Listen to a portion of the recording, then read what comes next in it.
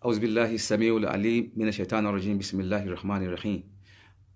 Viewers, I greet you all with the universal greeting of Islam, and that is Assalamu alaikum wa rahmatullahi ta'ala wa barakatuh.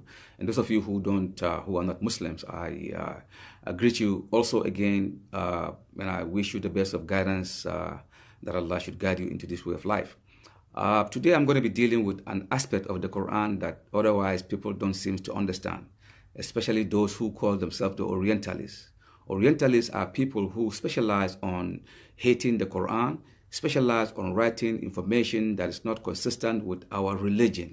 And so therefore, God Almighty, He knows that there's going to be people like that who would say stuff like that about the Quran.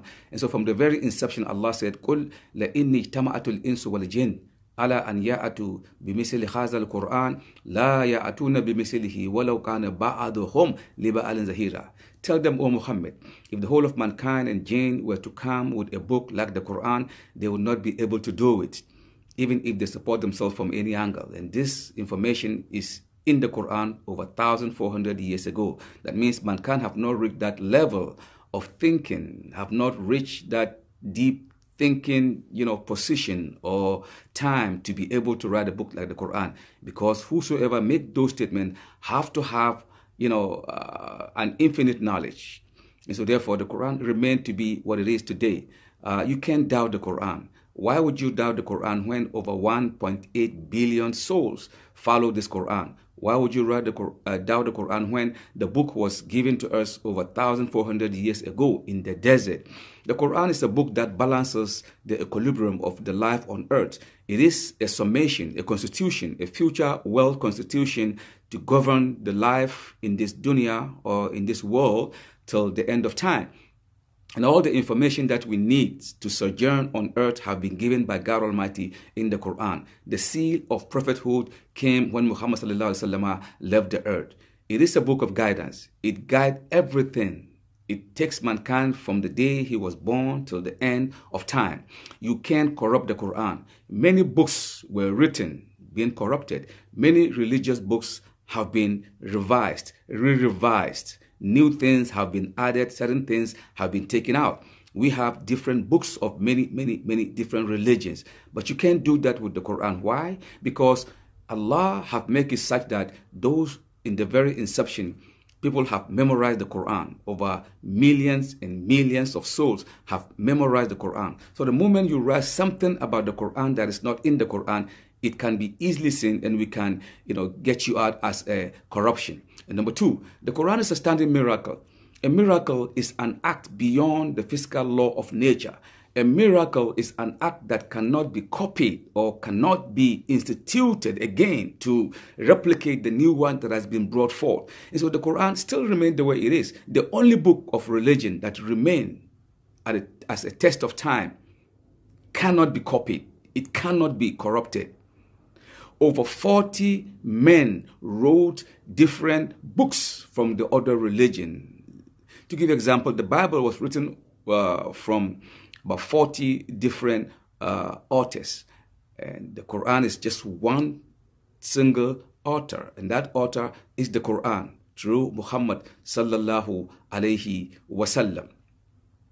The Quran gives us a bedrock, a standard position in that any book that comes will fall apart. Any book that comes close to the Quran in terms of purity, in terms of worship, in terms of governing, in terms of social aspect, in terms of dealings with people from different worlds, its international linguistic meaning that override each and every time.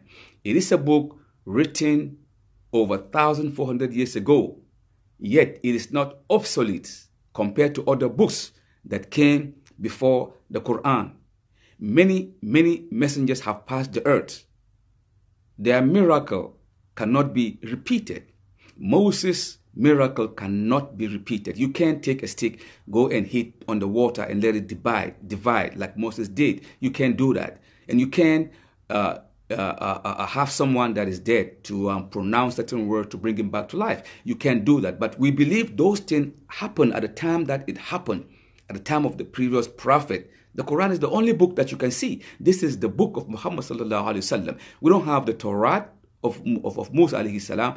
It is missing.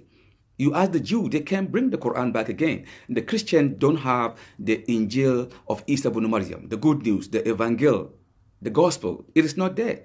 It's only the Quran that is there.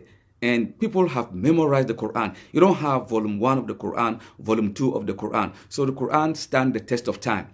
It is an extant book, and intellectuals who specialize on thinking, rationalizing, and processing information have come to the conclusion that the only book that stands the test of time is the Quran. And they have making certain aspect of miracle found in the Quran could not have been, known at the time that it was revealed.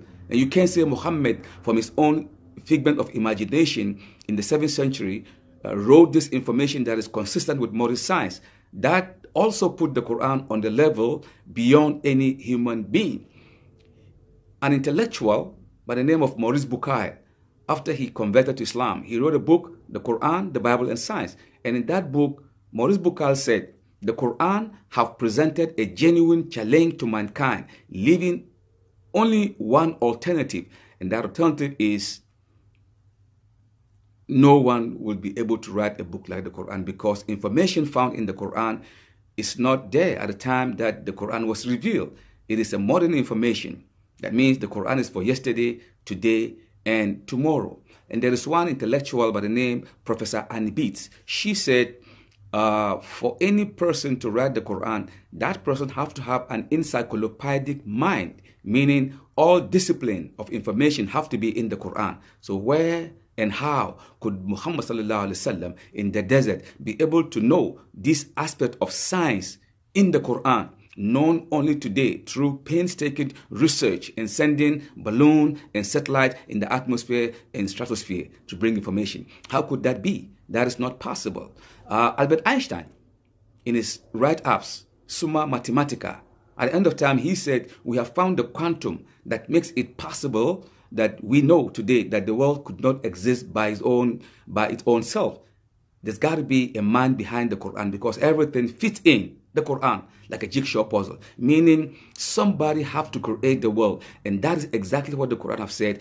Everything is being balanced, and that men of knowledge will come to eventually believe that the Quran was given by Allah for the whole of mankind. So Allah said, وَيَرَى الَّذِينَ أُوتُوا الْعِلْمَ الَّذِي أُنزِلَ إِلَيْكَ مِنْ رَبِّكَ هُوَ الْحَقِّ وَيَهْدِي إِلَى صِرَاطِ الْعَزِيزِ الْحَمِيدِ إِنْ هُوَ إِلَّا ذِكْرٌ لِلْعَالَمِينَ وَلَتَعْلَمُنَّ نَبَأَهُ بَعْدَ حِينٍ.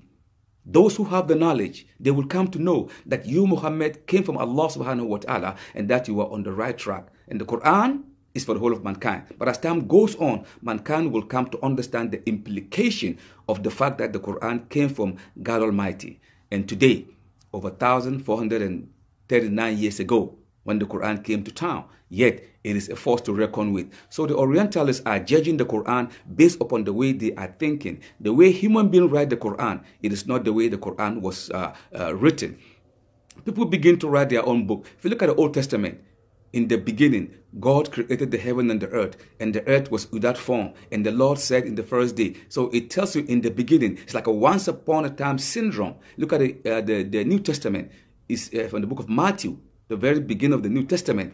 This is the genealogy of Jesus Christ, the son of David, the son of Abraham. And Abraham begot Isaac, and Isaac begot Jacob, and Jacob begot Zari and Phari. It is telling you this is the genealogy. In other words, once upon a time.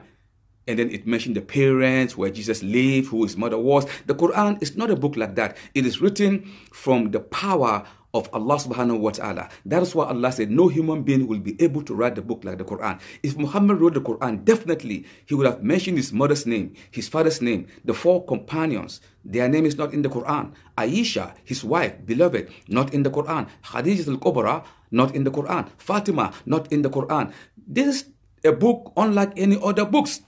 The beginning of the Quran is not chapter 1, and the end of the Quran is not chapter of the end. It is mixed in between. So it is a book. Each and every word that Allah has given in the Quran is meticulously chosen, carved out, and placed in a particular verse to fit in the whole, material substance it makes of the Quran. The Quran is unlike human being. It doesn't have Muhammad's biography. It is a complete way of life.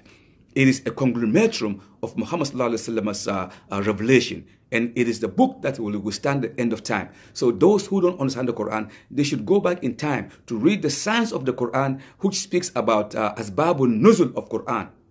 You know, causes that make certain verse of the Quran to be revealed and to cure the situation of the time that it was revealed.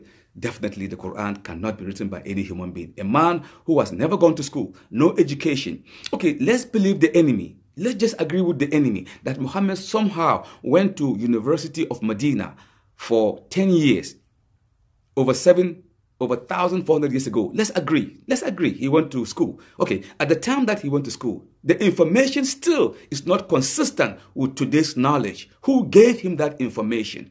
Who gave him that information that is consistent with modernity? Absolutely, it is God Almighty. So Allah subhanahu wa ta'ala, He said, الَّذِينَ آتَيْنَاهُمُ الْكِتَابَ يَعْرِفُونَهُ كَمَا يَعْرِفُونَ أَبْنَاءَهُم. Those whom the book was given before you, O Muhammad, they know the Quran and they know you very well, like they know their own self, because the information in the Quran is packed, mentioned in the previous books that came before the Quran. This is to elucidate, to intensify, to explain, and to cajole, and to sort of bring, a harmony within the core of the human endeavor in this world until he meet his Lord. That is the Quran. That is the legacy of Muhammad sallallahu alaihi wasallam.